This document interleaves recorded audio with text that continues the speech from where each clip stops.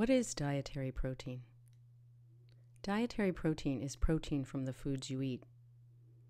All animals, fish, eggs, and dairy products are technically classified as protein, but dietary protein exists in many foods.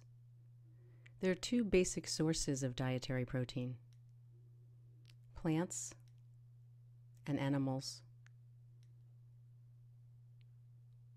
Plant protein exists in these types of foods: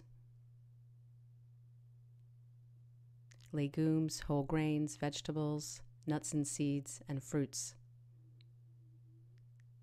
Animal protein exists in these types of foods: dairy, chicken, beef, fish, and bacon and eggs.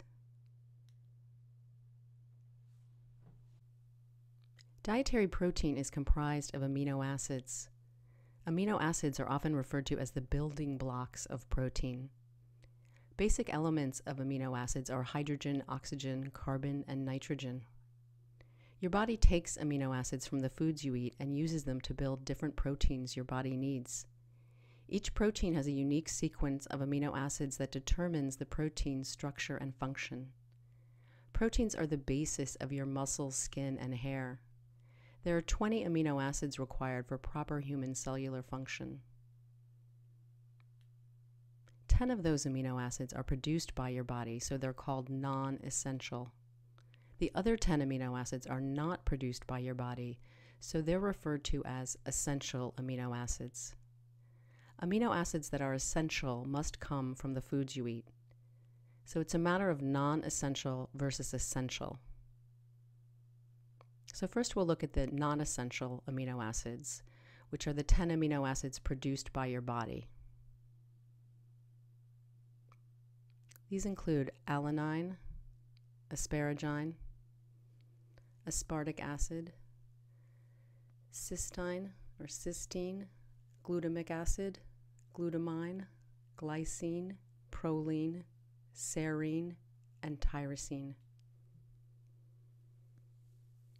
The essential amino acids, the 10 amino acids not produced by your body, so they're essential that you must get them from food, are histidine, isoleucine, leucine, lysine, methionine, phenylalanine, threonine, tryptophan, valine, and arginine.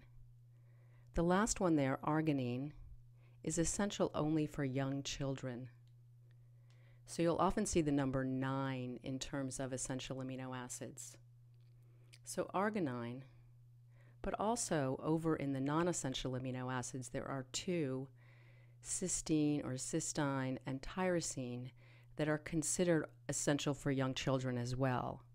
So there are basically 3 in total here that are essential for young children. And the reason is that the metabolic pathways in their body that create these are not yet formed in very young children. So it's essential that they get them.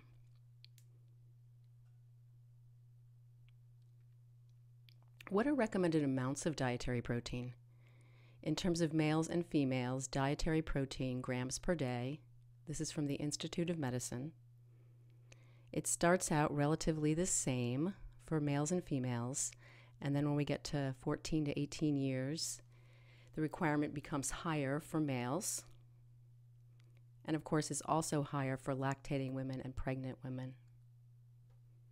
What are recommended amounts of essential amino acids? So here we see the essential amino acids. In terms of milligrams per gram of protein, what is the recommended amount?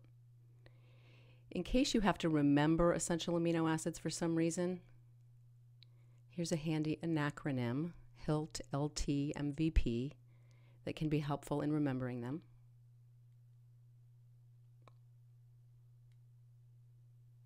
There are 2 here that are measured a bit differently, and those are methionine and phenylalanine. The measurement in terms of the recommended amounts of them, methionine includes cysteine or cysteine because they're both sulfur-containing amino acids. The body can make one from the other and vice versa, so those 2 are measured together. Phenylalanine is measured with tyrosine because they are both considered aromatic amino acids. phenylalanine breaks down into tyrosine, so those two are also measured together. So we see here the numbers in terms of the milligrams per gram of protein, the recommended amounts. And why is this interesting or important is because these numbers, foods that contain all 9 of these essential amino acids in at least the amounts that you see here, are how complete protein is defined. So complete protein contains all of these essential amino acids in the correct amount.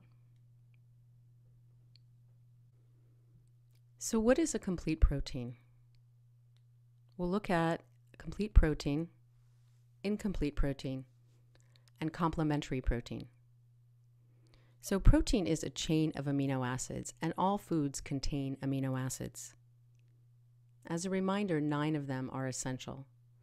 Proteins are classified as complete or incomplete by the type and amount of amino acid they contain. A complete protein contains all 9 essential amino acids in adequate amounts per serving. And this is an important technicality here that we will talk about. So beef is considered a complete protein. It contains all 9 essential amino acids in adequate amounts per serving. An incomplete protein contains some of the 9 essential amino acids. So it has some of them, but not all of them. Or it contains all of the 9 essential amino acids, but in inadequate amounts per serving to qualify as complete. So it contains all 9, but it just doesn't have enough of them per serving to qualify as complete. So cauliflower is classified as an incomplete protein. It is the second point there. It does contain all of the 9 essential amino acids, but it just doesn't have enough of them per serving to qualify as complete. But if you ate enough of the cauliflower, it would be a complete protein. Complementary proteins are incomplete proteins, which would contain some of the 9 essential amino acids, plus another incomplete protein, which would contain the remainder of them, or even the amount of the ones that were missing, to form a complete protein that contained all 9 essential amino acids in adequate amounts per serving. An example of that is a combination of rice and beans. Those two are considered complementary proteins that together form a complete protein. Do other vegetables have all of the essential amino acids? The answer is yes. And we're looking here, for example, at a large potato. So we see the essential amino acid listed, the adult requirement in terms of milligrams per day, what 1 large potato contains, and what 6 large potatoes contain.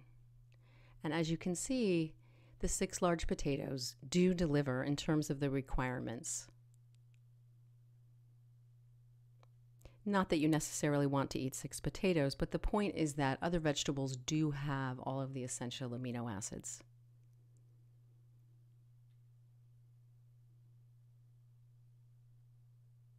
Many vegetables have all of the essential amino acids, and that's just such a pretty picture of lima beans. Had to include that. In fact, some of the largest animals on the planet consume only plant protein. So it's no surprise that it is in fact a complete protein. How much protein is in some fruits and veggies? We see here listed some fruits, a half a cup. Perhaps take a look for one of your favorites and see what's going on there. The point is that fruit does have protein. Vegetables also contain protein, a little bit more than fruit for the most part.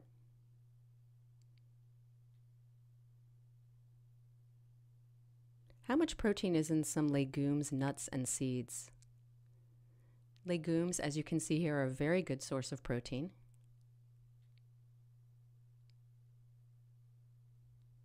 And similarly, nuts and seeds are as well. So a question for you, which has more percent protein per 100 grams? So if you had 100 grams of broccoli and 100 grams of steak, which of them has more protein? And the answer is steak.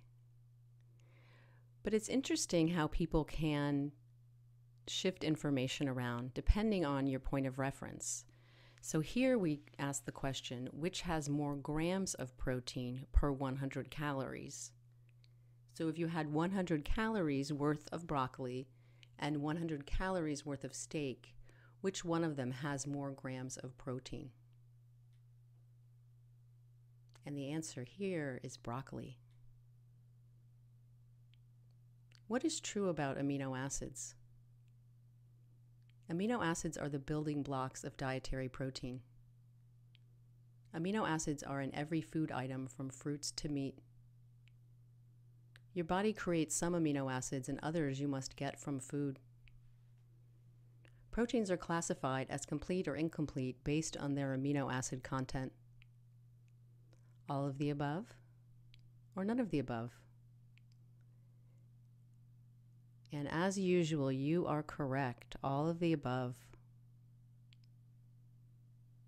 And a final question, which of the following things contain protein? Lettuce, cheese, avocado, turkey, whole grain bread, all of the above. Correct again, all of the above.